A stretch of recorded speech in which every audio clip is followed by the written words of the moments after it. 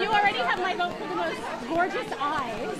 Both of you together, you get 10 just for that. Okay, we'll take it. I'll take that all day. Right. Okay, how are rehearsals going?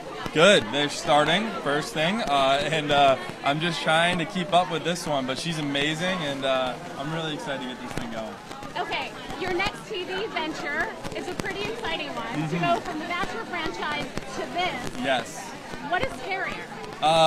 We will see, because I haven't done the first one yet, so until I feel what it's like on that live show, I don't think I'll know which one's scarier, but I think this is a little bit more fun and exciting to do something new, to do it with someone new, and not have to have everyone see me kiss other women and deal with being in a relationship. I told him, I'm like, if you can date 32 women at one time, you can definitely do a little dance. This is more family friendly, for sure. I'm excited.